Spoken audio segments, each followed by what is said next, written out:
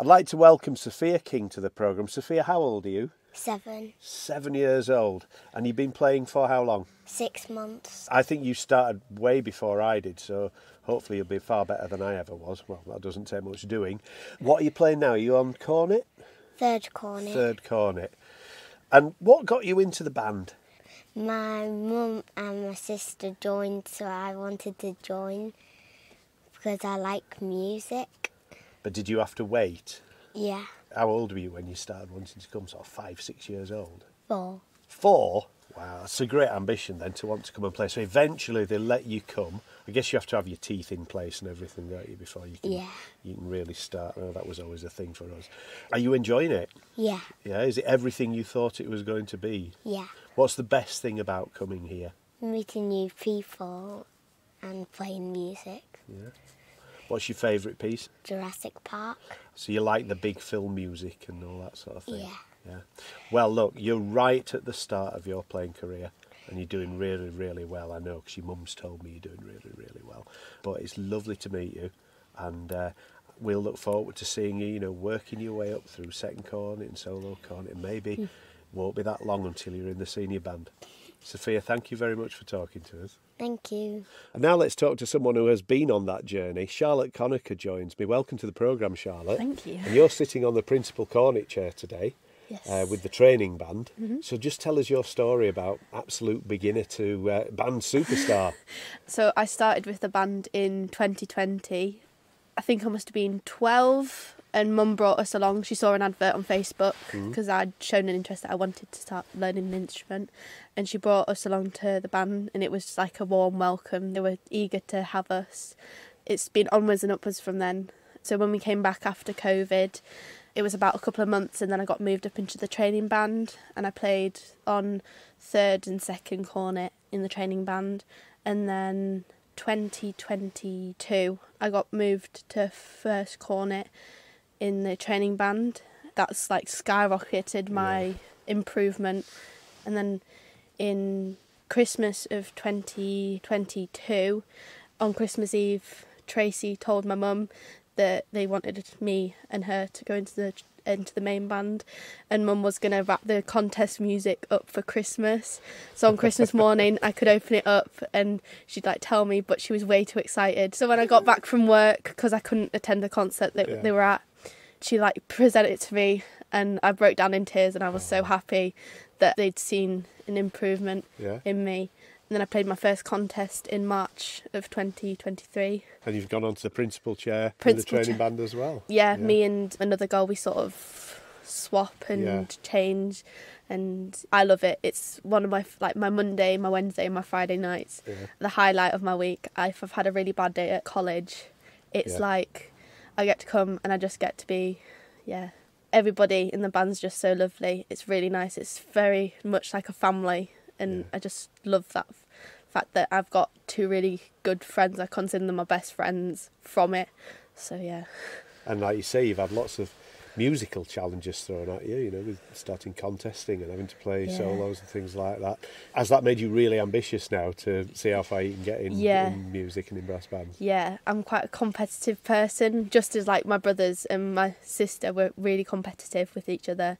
And I think it's just been moved up and shown that I can actually do it. It's really driven my passion for music and just wanting to get better and being able to pass on my knowledge. So I help in the beginners band to just help the beginners improve and get to where I am now. Well, I'm sure your musical career will go from strength to strength.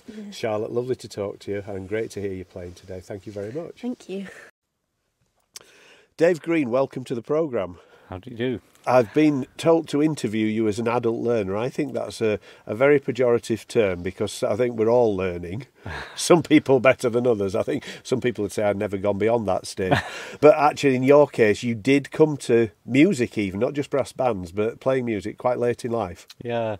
I'd always liked brass bands and the sound of brass bands, and I'd always fancied learning a new instrument. At the time, I just felt I didn't have the time. And then my circumstances changed a bit. I'd been spending a lot of time with my mother, who unfortunately died in 2019. and the kids had gone to university, and I found I was getting a bit more time.